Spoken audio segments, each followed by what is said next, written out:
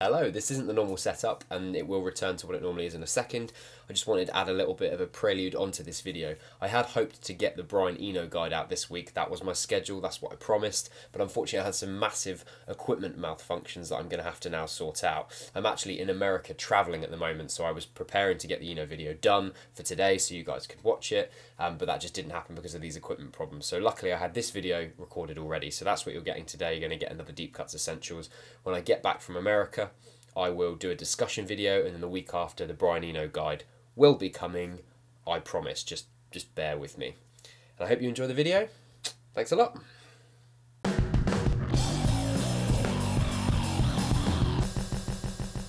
Hi, I'm Oliver, and this is Deep Cuts, a channel dedicated to music for lovers of music. So I'm trying to keep these Deep Cuts Essentials as interesting and as varied as possible, trying to go into different genres, different artists, hopefully introduce some of you to new albums you haven't heard before. Enter my fourth Deep Cuts Essential, Yank Crime by Drive Like Jehu. Drive Like Jehu were a post-hardcore band from San Diego, California. They got together in 1990.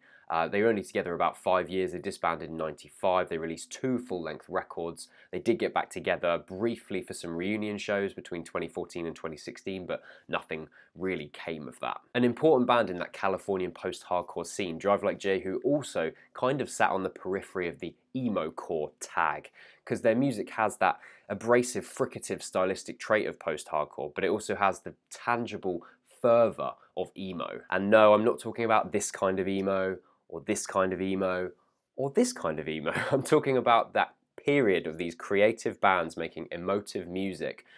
Mostly of it was coming out of Washington, DC in the Midwest. We had the Midwestern emo scene, which is what it's known as. Bands like Rites of Spring, Captain Jazz, Sunny Day Real Estate, The Promise Ring. These bands have that emo tag, but it's not the same sort of sound as these emo revival periods that we're getting now. Personally, I'm not a fan of these revival scenes particularly. It doesn't have much of a connection left to the original emo music, which is what I'm talking about here. Even post-hardcore is a term that has evolved so much since the 90s. I mean, in 2017, post-hardcore does not mean the same thing. It is not the same kind of music. I'm talking of the bands like Shellac, Fugazi, Refused, and you know, if you now listen to some of the post-hardcore bands in 2017, and if you go and listen to a band like Pierce the Veil or A Day to Remember, ew. Anyway, what I'm trying to say is that Drive Like Jehu are kind of split between those genres. They're definitely a post-hardcore band. I think they have elements of emo to them. I think mainly down to their ragged approach, and there's like a raw emotion to their music.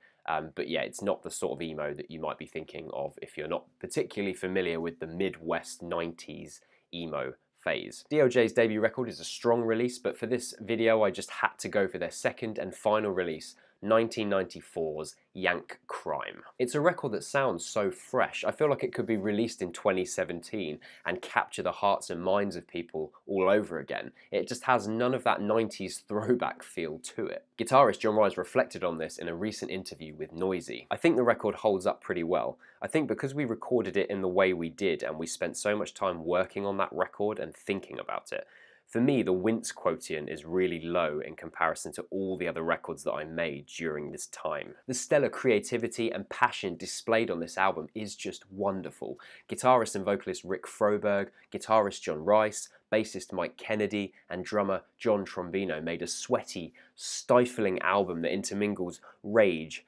tension, and reflection. You might notice that the name of the band refers to a passage from the Old Testament of the Bible. Don't worry if not, I'm not particularly an avid reader myself. And it feels apt that they choose a brutal Old Testament passage to lay the foundation for their music. Jehu being in the Bible, he is a war commander in the army of Ahab, and he's chosen by God to take down Ahab. And he eventually becomes the king of Israel, chosen by God himself. And the watchmen told, saying, He came even unto them, and cometh not again.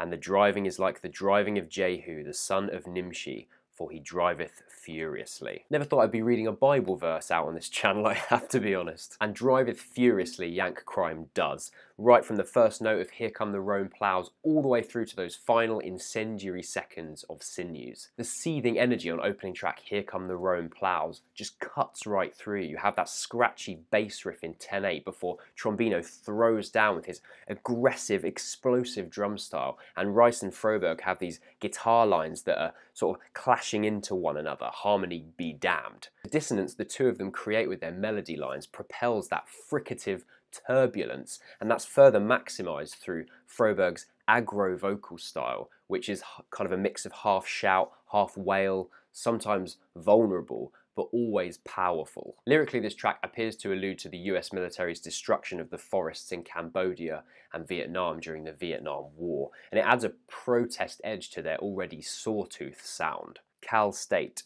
no fun, stay put man, here come, too late, Yank Crime, erase, Yank Crime. What really adds to the twisting violence of their sound are the fidgety time signatures, and it gives their music a mathy slant to it, albeit a very messy, unrefined mathy slant. This was an early proponent of both the math rock and the post-hardcore scenes of the early 90s, and it makes it difficult to differentiate between what would be either considered math rock or post-hardcore early on. For instance, a band like Polvo, would you consider them math rock or would you consider them post-hardcore? I mean, I put them in my math rock 5 albums way back when I did that video, but they could also be considered post-hardcore as well, and in that way Drive Like Jehu could probably be considered math, certainly on some of the tracks on this album. After that intense opening track, follow-up track Do You Compute it sort of reveals the true nature of the record and the construction of the record, and that is the band are content with taking their time to allow these individual songs of menace and clout to resonate. Case in point, this track is 7 minutes long, beginning with guitar and bass slowly building up a melancholy melody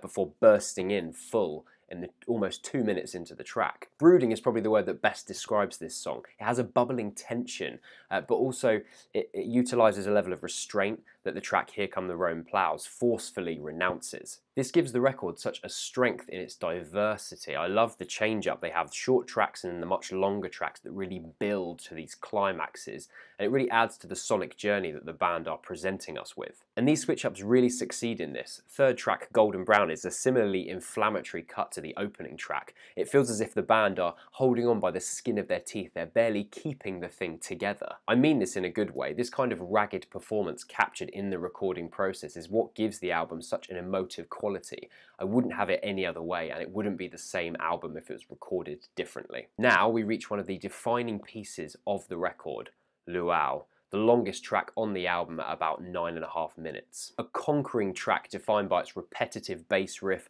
Trombino's thwacking drum part. It just drives on exhaustedly. It feels like the band want to stop, but they're being compelled to push on by some higher power.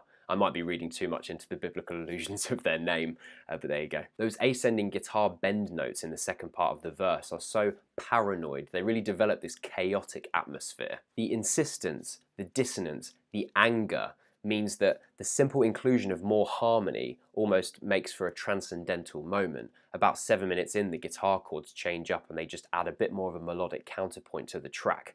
And it's subtle, but it adds so much weight to the music, and it gives a real sense of progression too. Final track, Sinews, which is almost as long as Luau, it builds an even more dissonant and unsure space. It's a cynical and aggressive ending to an album that's already brimming with fury and angst. More so than other tracks on this record, Sinews reminds me of the songwriting and performance approach of bands like Slint. So Slint's masterpiece released 3 years prior, Spiderland, unbelievable album. It has a similar approach. It's things like willing to drag out sections of a piece of music to add dramatic effect. And it's an uncompromising way to write these songs because it's eschewing that typical structuring of a track, which frees them creatively. It allows them to make unusual, compelling music. Although stylistically quite different, the way DLJ build up Sinews to that smashing conclusion really reminds me of the conclusion to Spiderland, which is the track Good Morning Captain, which is another unbelievable ending to an album. And I don't want to start talking about Spiderland now, but I can just see some comparisons there. So if you are familiar with Spiderland, I'd be interested to see what you think of the ending of this record, Yank Crime, and you see if you can see like a comparison there. It should also be noted that the 2003 reissue of Yank Crime includes a couple more tracks. You've got the track Hand Over Fist, Bullet Train to Vegas, and then there's also an alternative version of Sinews as well. So if you're confused as to why I'm not talking about those tracks, and I talked about Sinews as the final track, that's why. The angst and cynicism is so vigorously harnessed and expressed throughout this entire album. It grabs hold of you and it just doesn't let go. And that's the reason this record is so brilliant. And it's also the reason why it is a Deep Cuts essential. Thanks for watching. Let me know what your thoughts are on Yank Crime in the comments section below. Make sure you recommend Deep Cuts to a friend, because we're slowly growing this wonderful little community. It's growing by day and getting better and better. So make sure you spread the word of Deep Cuts if you so wish. Thank you for all the support, and I'll see you next week.